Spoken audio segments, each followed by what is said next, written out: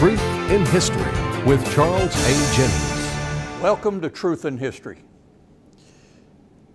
In this lesson today, I would like to talk about the Ark of the Covenant and its contents.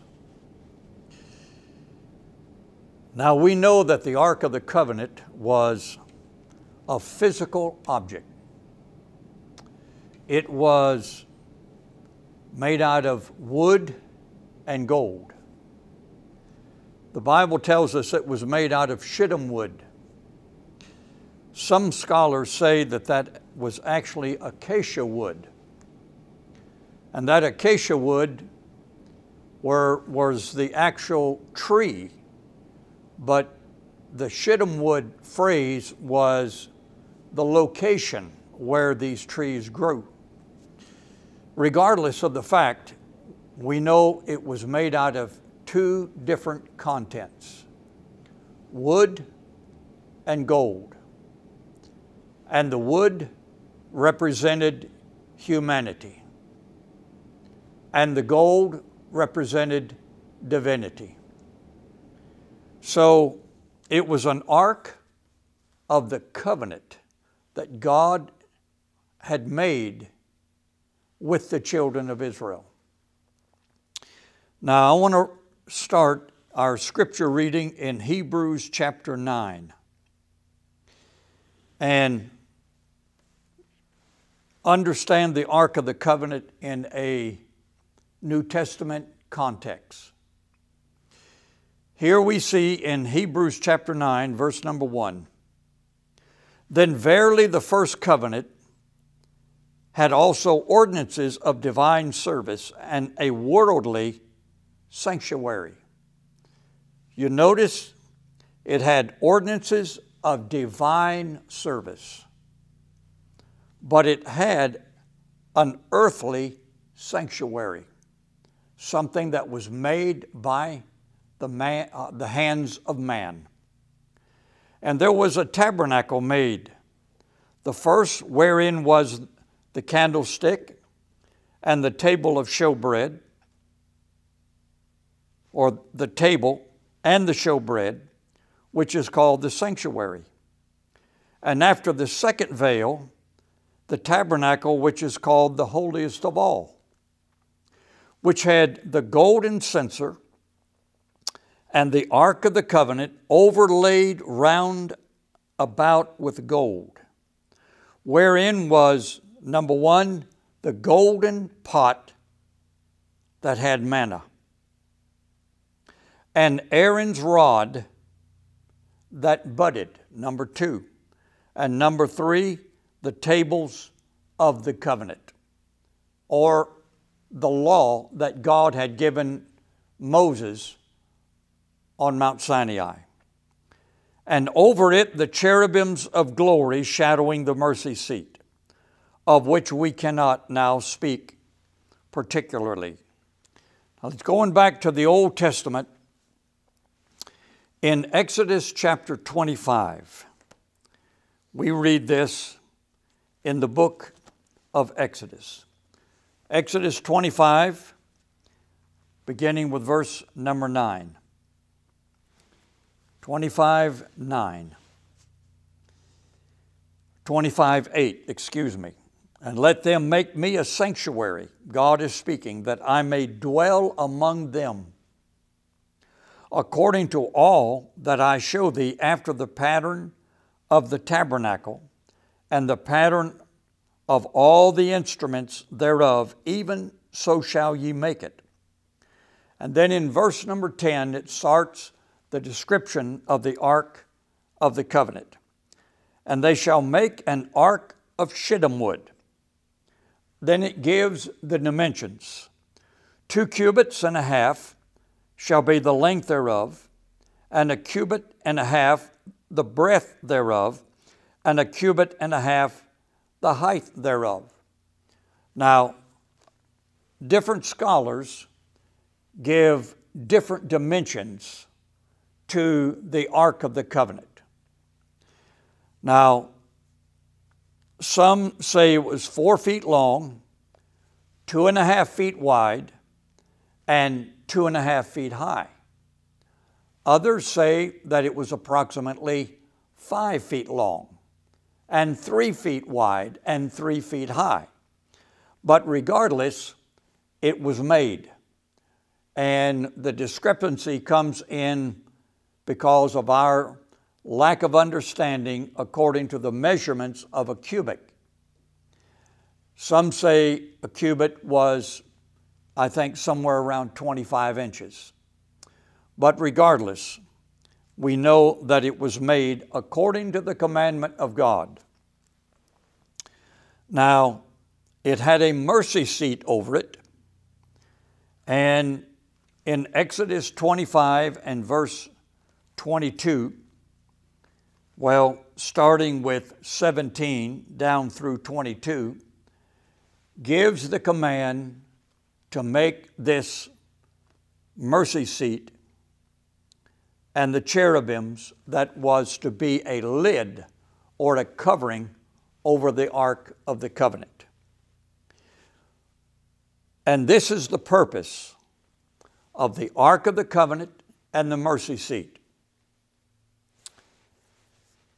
In verse number 22, Exodus 25, the Lord is speaking and he says, "And there I will meet with thee.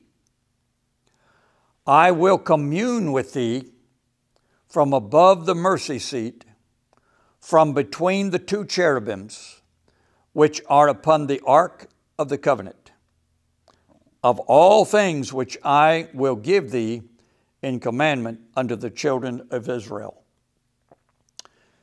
Number one, he says, I, referring to himself, I will meet with you. That's a promise.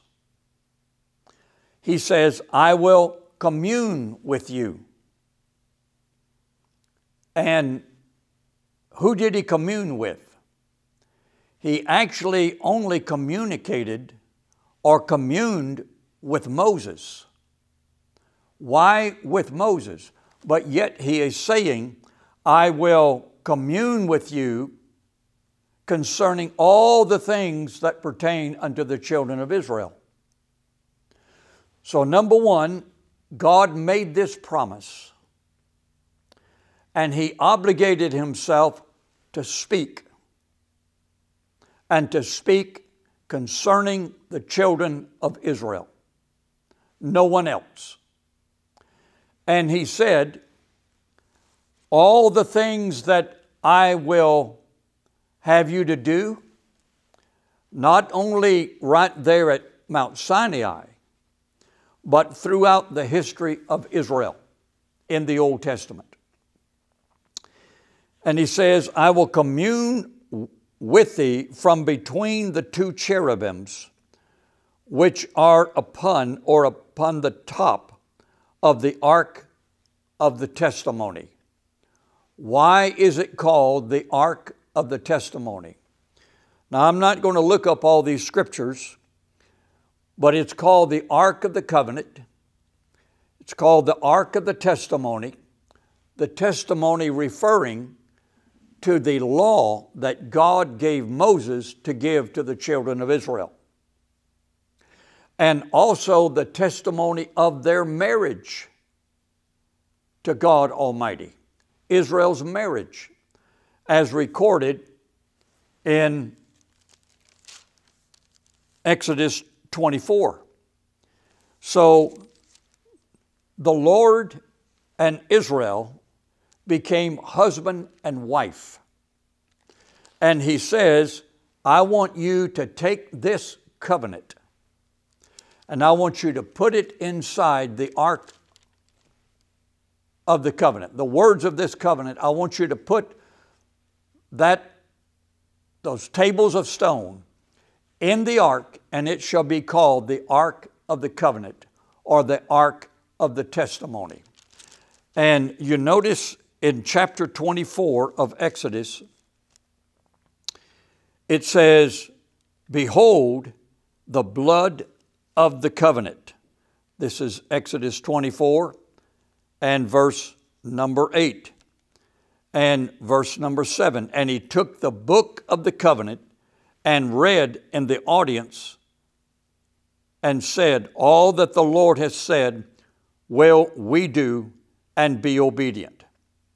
So there Moses, as the mediator of the old covenant, was the one to commune with God on behalf of all Israel, the whole nation. So Moses is the mediator of the old covenant. And this covenant of law, the 2 tablets of stone, was to be put in this ark as a testimony, a reminder that throughout Israel's history in the Old Testament, that they made a marriage covenant with God Almighty. And that was proof, it was evidence that they were obligated to be a faithful wife unto the Lord. So, it was the mercy seat. It was the ark of the Lord, the ark of God. It's referred to in different phrases throughout the Old Testament. Now, it represented the presence of God. Turning to 1 Samuel chapter 4. 1 Samuel chapter 4. It tells us this. Now, in recalling the history of Israel, while they were encamped at Shiloh, they had a war with the Philistines. And they lost the war. They lost the first battle. And they lost 4,000 men. 1 Samuel 4 and verse 3, and when the people were come into the camp, the elders of Israel said, wherefore hath the Lord smitten us this day before the Philistines? Let us fetch the ark of the covenant of the Lord out of Shiloh unto us, that when it come among us, it may save us out of the hand of our enemies. They actually took it to war. So the people sent to Shiloh that they might bring them from thence the ark of the covenant of the Lord, which dwelt between the cherubims. And the 2 sons of Eli, Hophni and Phinehas, were there with the ark of the covenant of God. Now, what type of men were these 2 sons of Eli? They had the ark. But look at the leadership. The leadership was Hophni and the sons of Eli, Hophni and Phinehas. But these were corrupt men. They were serving as priests. But they were lying with the women, full of lust. They were scamming the people of their money. They were taking the animals, selling them at the feast days, and making a lot of money. Now, do those 2 sins remind us of an element among Christianity today? Immoral relations, immorality, I'm afraid to say it, but we know it's true because we've seen plenty of evidence among Christian ministry, not all, of course. Immorality among the leadership, among Bible college presidents, professors, ministers, evangelists. It's obvious, but it's been all over the news in days gone by.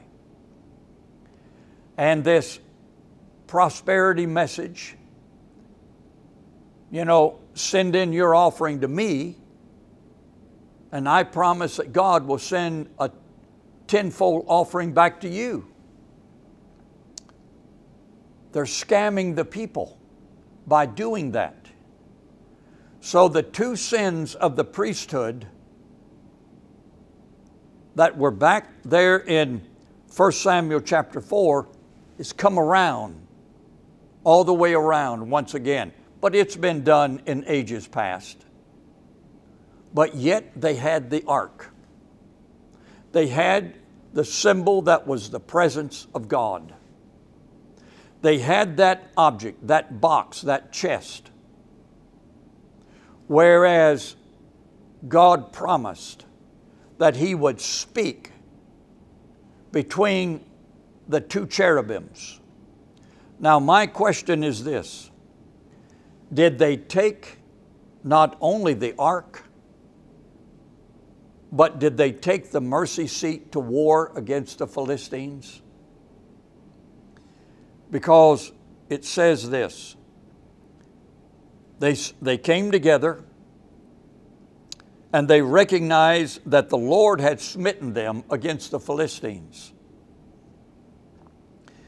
And they said, "Let us fetch the ark of the covenant of the Lord out of Shiloh unto us, that when it cometh among us, it may save us out of the hand of the enemy."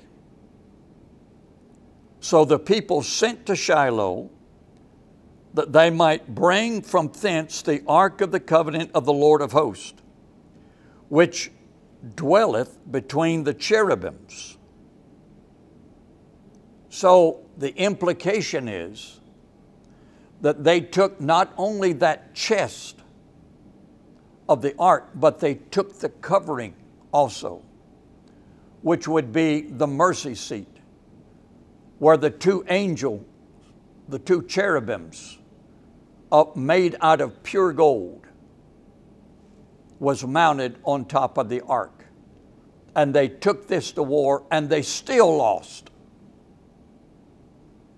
And guess what? The Philistines took the ark, and no doubt the mercy seat,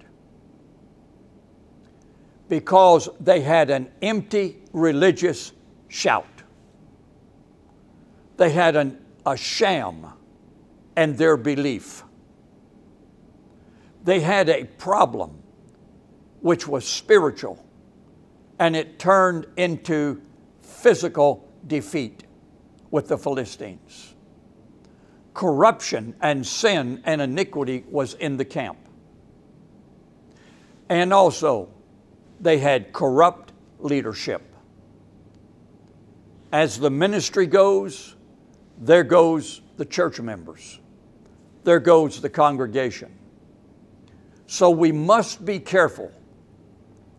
We can take something that is sacred and defame it and use it as a token, proof.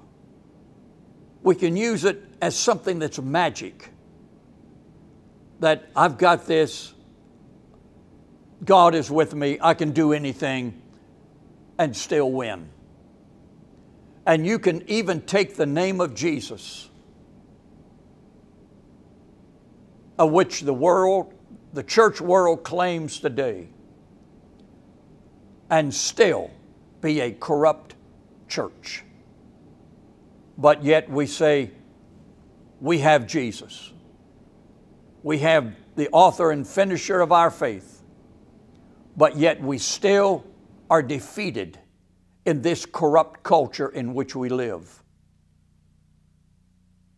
You know, we use the name of Jesus. We even use the scripture and claim God is with us. And we still are being overrun by this sinful culture in which we live. Going down in 1 Samuel chapter 4, the ark of God was taken. Israel was defeated. 30,000 footmen died.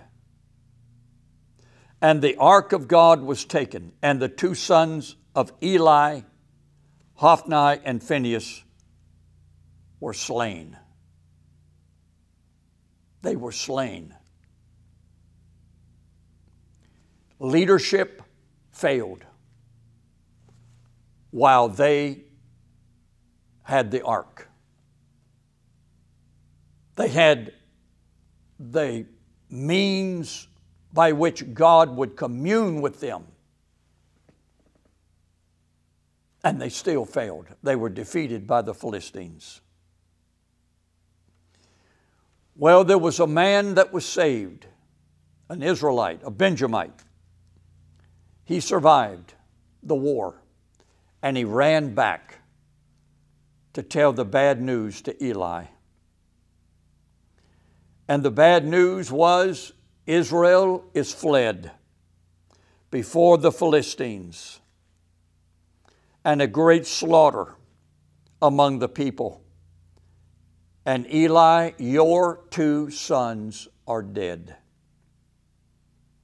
and the ark of God is taken. They put it, the Philistines took it, and they put it in the house of their god, Dagon. But yet it still had power within it.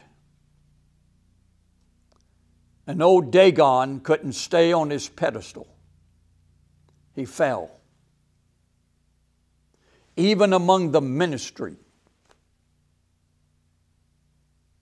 of Eli's two sons, the ark did not save them. But yet in the camp of the enemy, it created chaos, confusion. It was in the wrong place. Have you ever given thought to the fact that we Israelites, that God has given His Savior, the Lord Jesus Christ, His Holy Spirit, His Bible, His Word, and we have defamed it among the heathen and created a confusion? We've wasted it. We've defamed it. We've given it to cultures that they retain their culture, and they take our sacred things and they mix them together. They synchronize them together. And it doesn't work. And they still turn against us. Just a thought. When Eli heard the word of his two sons and the ark being taken and 30,000 footmen killed in Israel, he fell backward off of his seat. He was apparently a very heavy man. He was blind, the Bible says. He was heavy, he fell back, broke his neck, and died. Now I want to start reading in verse 19. And his daughter-in-law, Phinehas, his wife, was with child near to be delivered. And when she heard the tidings that the ark of God was taken, and that her father-in-law and her husband were dead, she bowed herself, travailed, for her pains came upon her. And about the time of her death, the women that stood by her said unto her, Fear not, for thou hast borne a son. But she answered not, neither did she regard it. And she named the child Ichabod, saying, The Lord is departed from Israel, because the ark of God is taken, and because of her father-in-law and her husband. And she said, The glory is departed from Israel, for the ark of God is taken. It's now in the house of a foreign god of the Philistines, in the house of Dagon. What a shame. That which God gave Israel, whereby he would commune with them, is now in enemy territory. Now, Ichabod, I hope, I pray, oh God, let that never be written over the body of Christ.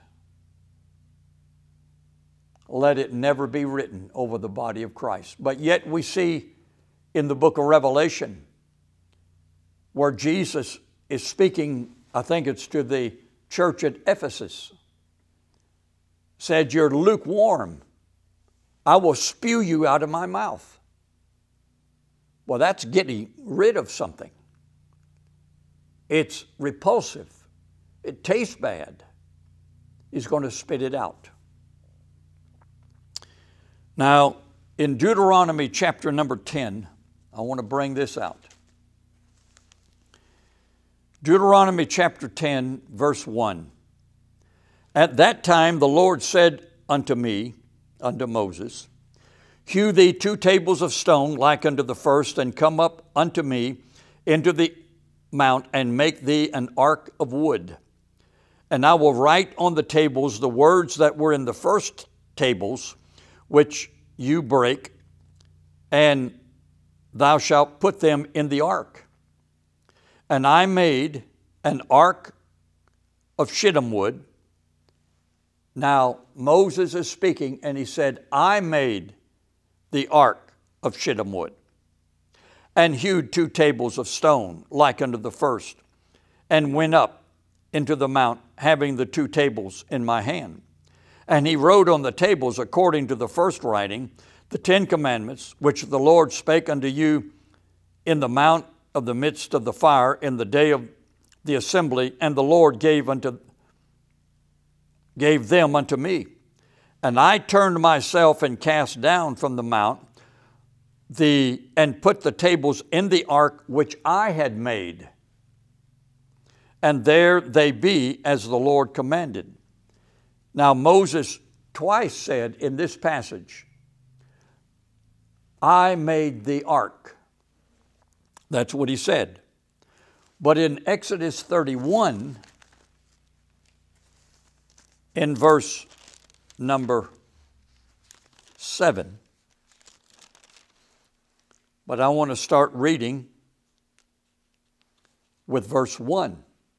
Exodus 31 and 1. And the Lord spake unto Moses, saying, See, I have called by name Bezaleel, the son of Uri, the son of Hur, of the tribe of Judah. And I have filled him with the Spirit of God in wisdom, understanding, and knowledge, in all manner of workmanship, to devise cunning works, to work in gold, silver, brass, in cutting of stones, to set them, carving of timber, to work in all manner of workmanship. And I, behold, I have given with him Aholiab, the son of Ahishamah, of the tribe of Dan. And in the hearts of all that are wise-hearted I have put wisdom, that they may make all that I have commanded thee. That they may make all that I have commanded thee. Now, it's this man Bezaleel and his helpers that's making the Ark of the Covenant. The tabernacle of the congregation, the tabernacle of the congregation, the Ark of the testimony, the mercy seat that is thereon, and the furniture of the tabernacle. Now, in Exodus, the Bible says that the Lord told Moses, I have anointed this man Bezaleel and these others, this man from the tribe of Dan, Bezaleel being from Judah, I have anointed him in wisdom, knowledge, talent, this gift of workmanship, that he's going to make the tabernacle, he's going to make the covenant, the Ark of the Covenant, he's going to make the mercy seat and all the furniture. Now, who made it? This is the way I see it. In the earthly part, in the human, in the fleshly, in the physical, Bezaleel and this company of men made the physical Ark of the Covenant and the other things, the mercy seat, the furniture, etc. And God anointed him and gave him the ability to work among wood, silver, gold, etc. But in Deuteronomy 10, it would have never, all these parts, these physical things, would have never been made without Moses, who was the messenger or the mediator or the intercessor of the covenant between God and Israel. You see, Moses says, I made it because he stood in the office of mediator. And it would have never been made physically if it had not been for Moses' relationship made by God, appointed by God, to be between God himself and the people of Israel. So the Ark of the Covenant, the Ark of the Covenant would have never come into being unless there would have been a man, a mediator between God and man. Now, what was in that ark? We read in Hebrews, we read in the book of Hebrews, chapter number 9, that there was the Ark of the Covenant overlaid with gold, wherein was the golden pot of manna. Now, we talked about the tables of content, or the tables of the law, which was part of the content of the ark.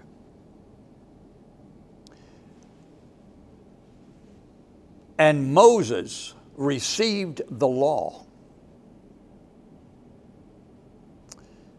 Now, who is the law today? It's not Moses. What was that law all about? In Hebrews chapter 8, we read these words. Verse Number one, now of the things which we have spoken, this is the sum.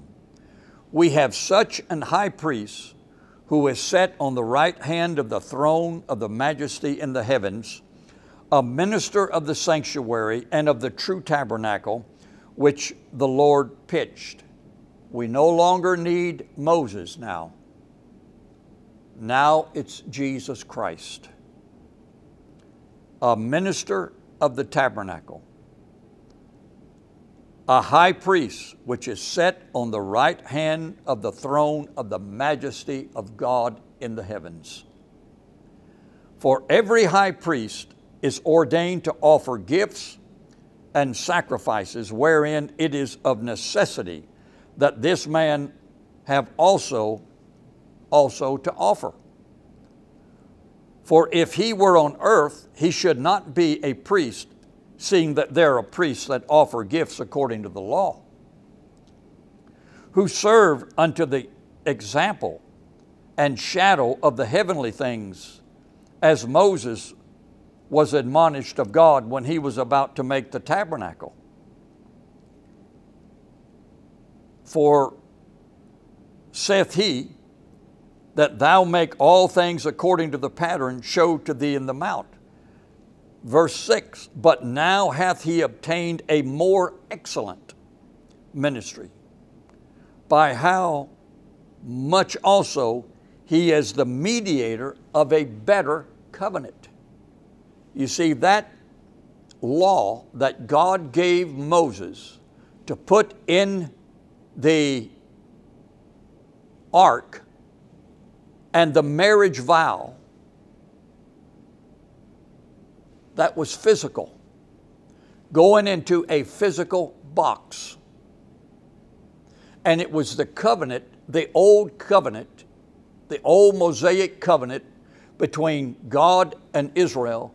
But now Jesus is the mediator of a new covenant.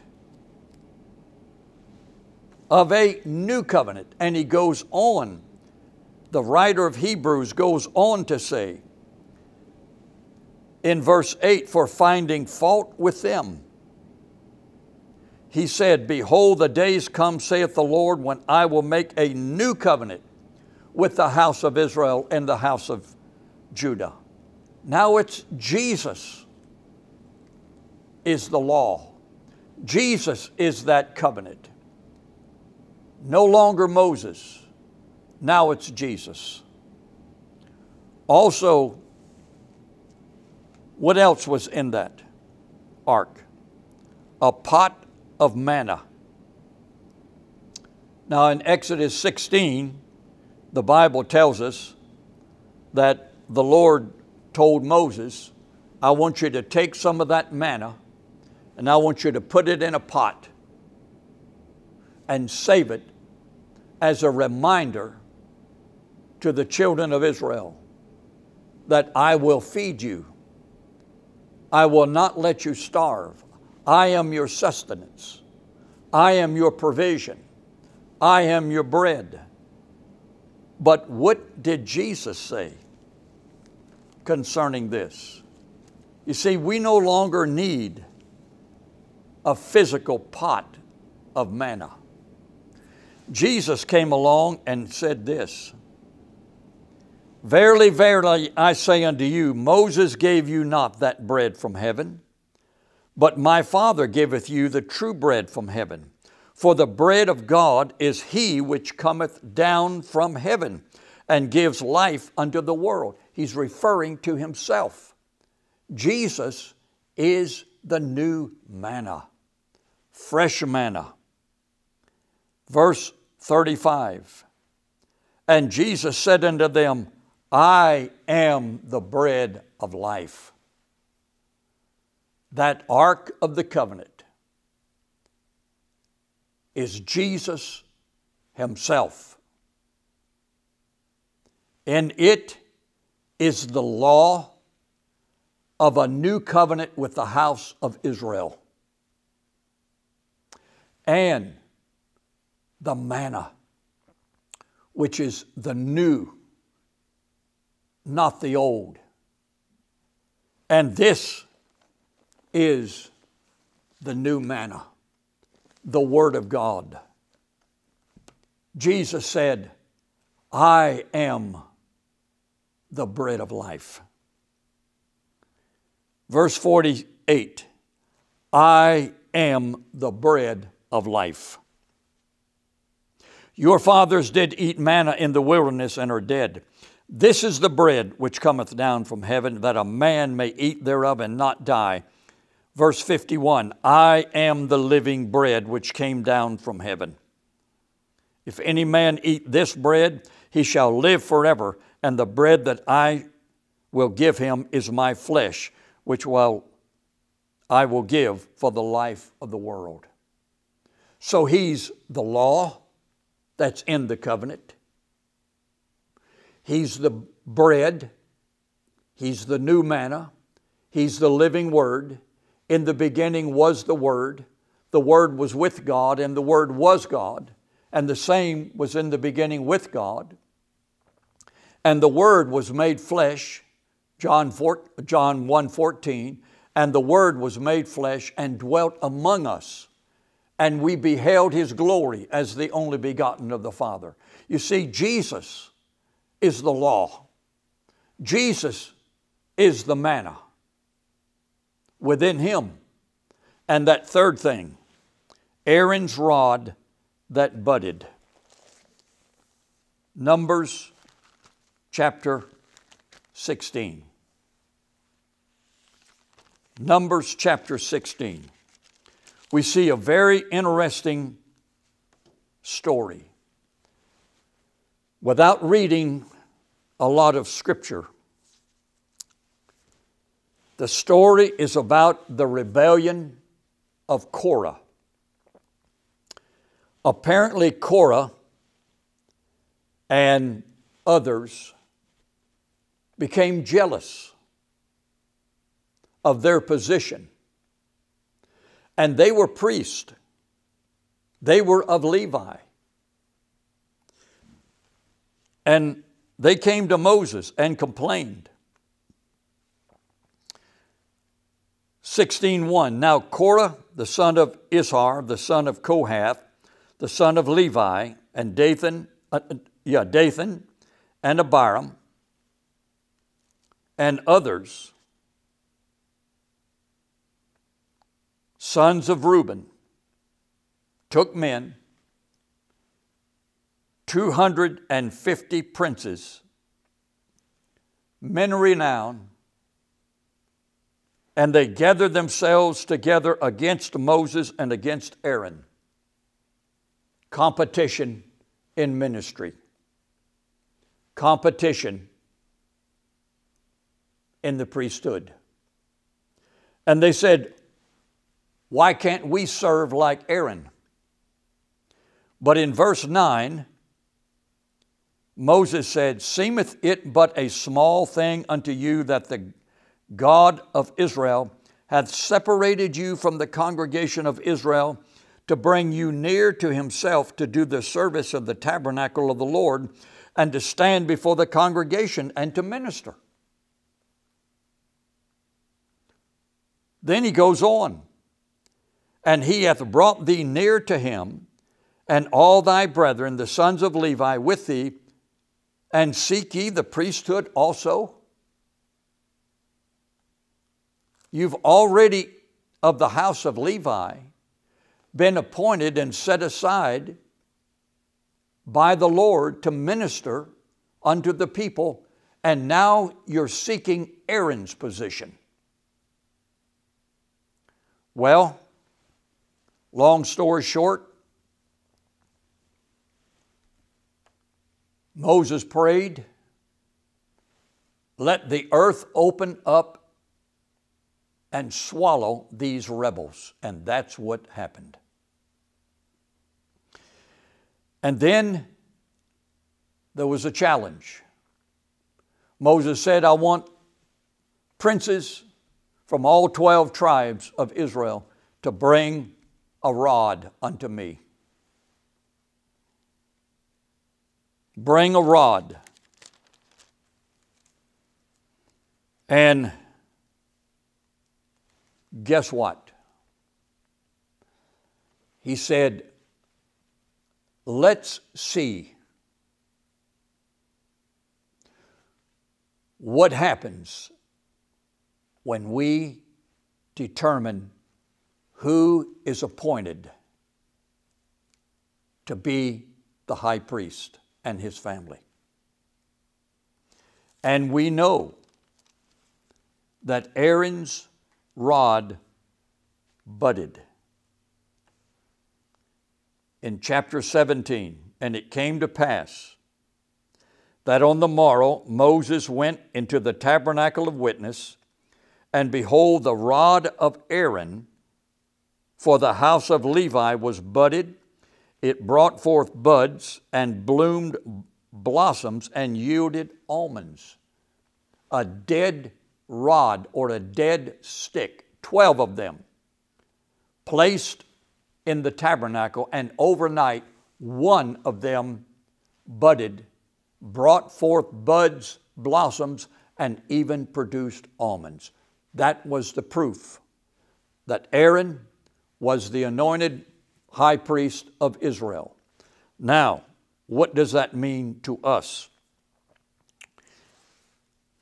It was supernatural life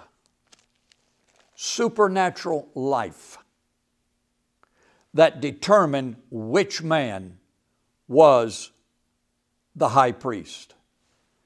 Now, out of all the high priests, of all those that have claimed to be the high priest, because Jesus talked about the thief and the robber climbing up some other way. But what did Jesus say? He said, I am the resurrection and the life. Now, the proof that Jesus Christ, and in Him is life, and in Him only is life. His rod budded symbolically. Because when He was laid in that grave, He is the only one that came back to life. He is the only one that claimed to be the Savior and the Redeemer and the Messiah of His people Israel that came back to life. So within Jesus is contained the law. He gave us a better covenant of law. We're under the new covenant of grace and mercy. And also, within Him is the word of life, the bread. He said, I am the bread of life. And also, that third item, Aaron's rod that budded, within him is life. He overcame death, hell, and the grave. And He's the only one. So we see where the writer of Hebrews, talking about the second tabernacle, the second covenant, the second mediator between God and Israel, of everything new, new covenant of law, new bread of life, not the old manna that went stale,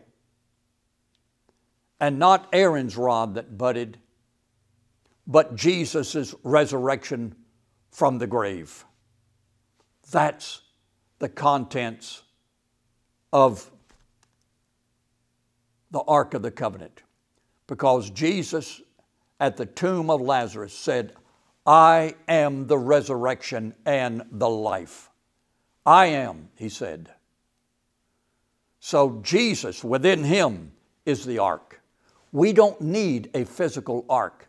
And those Christians teaming up with the Jewish rabbis in Jerusalem wanting to make another temple and the furniture and the Ark of the Covenant. It's an abomination, folks. It's an abomination. It should not be. Jesus is our covenant. He is our mercy seat. Because the Bible tells us that the Lord told Moses, I will commune with you from that mercy seat. Well, what does Hebrews 1:1 say? God, who at sundry times and in divers manners spake in time past unto the fathers by the prophets, hath in these last days spoken unto us by His Son.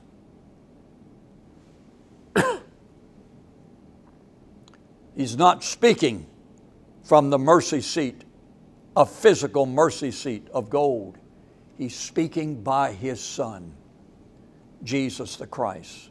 Now, in Matthew chapter 27, to bring this to a close, in Matthew 27, the Bible tells us when Jesus died, it said, Jesus, when He had cried again with a loud voice, yielded up the ghost, and behold, the veil of the temple was rent in twain from the top to the bottom.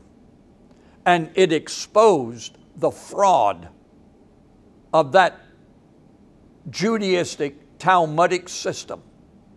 There was no ark, there was no mercy seat, and there was no glory cloud in that temple of Herod. It was a fraud that the scribes and high priests, and Pharisees and Sadducees were perpetrating upon the people of that day. It was gone and had been gone for hundreds of years. So the Lord knew to get rid of that, possibly back in Jeremiah's day, when he took it somewhere and no longer to be found. We don't need it because Jesus is the true tabernacle. Jesus is the new Ark of the Covenant and its contents, the covenant of law, Aaron's rod that budded, and the pot of manna. So He is all and in all. We worship not idols. We worship not relics and fetishes like Christianity is going these days in trying to rebuild a temple and all of its contents. But Jesus and Jesus alone, He is our Ark of the Covenant. Hallelujah. He is our new covenant. He is the mediator of that covenant. He is life, like the budded rod of Aaron, and He is the bread of life, like the manna in the wilderness. So He is our prophet, our priest, and our coming King.